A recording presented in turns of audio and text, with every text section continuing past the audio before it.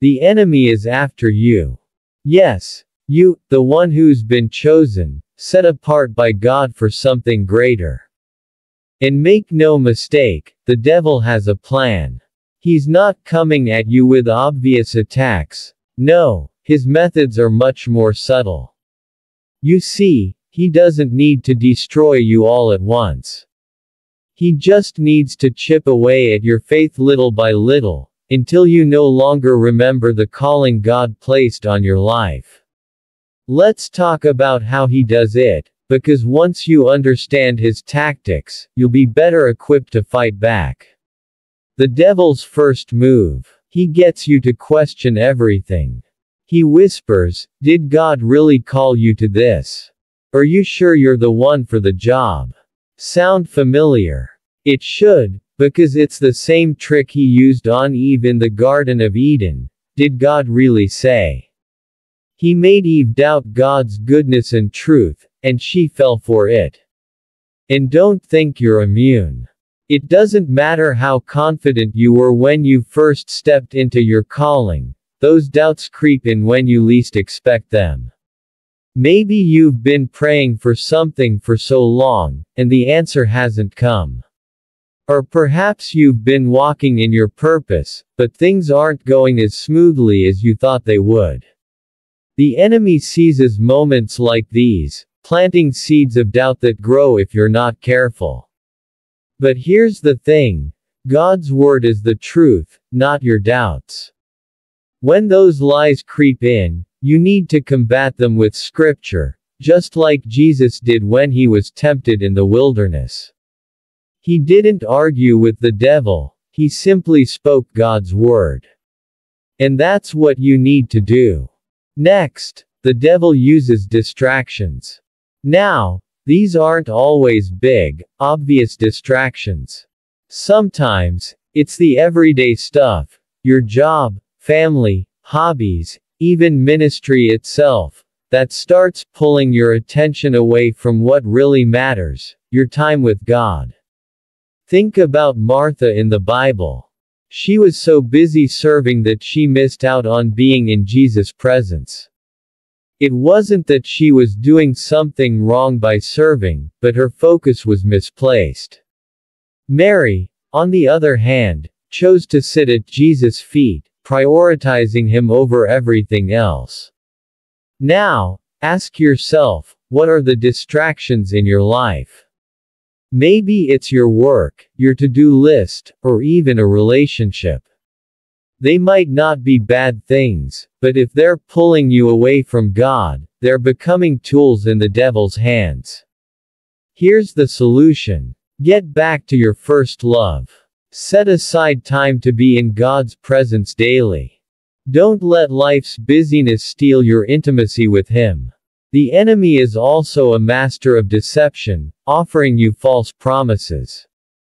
He loves to present you with shortcuts, opportunities that seem like blessings but lead you away from God's plan. Think about when Satan tempted Jesus by offering him all the kingdoms of the world in exchange for worship. He was basically saying, "I can give you the easy way out. You don't need to go to the cross." But Jesus knew that any promise from the enemy was a lie. The devil still uses this tactic today. He'll offer you success, recognition, or pleasure without the sacrifice. But here's the hard truth. Anything that requires you to compromise your integrity or your faith is not from God. It's a trap. The enemy is hoping you'll take the bait. Be discerning. Just because an opportunity looks good doesn't mean it's from God. Stay rooted in Scripture, and ask the Holy Spirit for wisdom to see through the lies. When all else fails, the devil turns to discouragement. This is often his last-ditch effort to take you down. He knows that chosen ones are usually given the hardest assignments.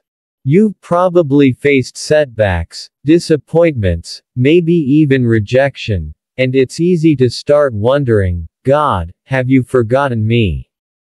Elijah, one of God's chosen prophets, fell into this trap.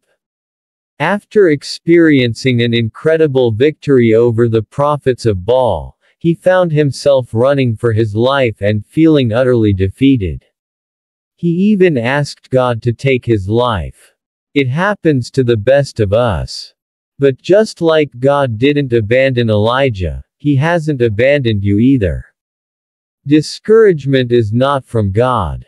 He is the God who lifts your head when you're down, who reminds you that his plans for you are always good. When you feel like giving up, go back to the promises of God. Remind yourself of who you are in Christ. He called you, he will sustain you, and he will finish the good work he started in you. Here's the best part. Though the enemy is relentless, he can't win. Why? Because you're not fighting this battle alone. God has given you everything you need to stand firm. Ephesians 6:10 tells us to put on the full armor of God. You have the shield of faith to extinguish the enemy's flaming arrows, the sword of the Spirit, which is the Word of God, and the helmet of salvation to guard your mind. When you stand firm in God's truth, the devil's schemes fall apart. So, what does this all mean for you? It means that yes, the enemy is trying to destroy you, but he won't succeed. God has chosen you, and his plans for you will not be thwarted. Stay in his word, stay in his presence, and stay the course. The enemy may attack, but you are covered by the one who has already won the victory. Hold on to that truth, and keep walking in your calling. The devil doesn't have the final say, God does. Let us pray. Heavenly Father, I come before you today with a heart open and surrendered. Lord, I know that you have chosen me, called me, and set me apart for a purpose. But I also recognize that the enemy is relentless, seeking to plant doubt, distract me, and pull me away from the path you've laid before me. Lord, I pray for strength.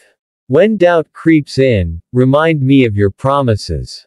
Help me to stand firm in the truth of who you are and what you've spoken over my life.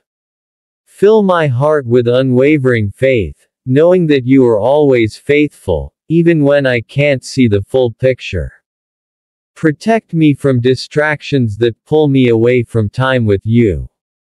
Help me to prioritize your presence over everything else, knowing that when I am close to you, everything else will fall into place.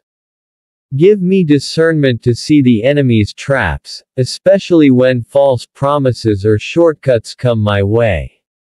Father, when discouragement tries to weigh me down, remind me that you are the lifter of my head. Fill me with hope and remind me that your plans for me are good, even when the road feels hard. Strengthen me to press on, knowing that you will complete the good work you've started in me. Equip me, Lord, with the full armor of God. I stand firm in your truth, wielding the sword of the Spirit, and trusting that no weapon formed against me shall prosper. You are my shield, my strength, and my victory. Thank you, Lord, that no matter what the enemy tries, you have already overcome. I stand secure in you, confident that your hand is upon me, and nothing can separate me from your love. In Jesus' mighty name, I pray. Amen.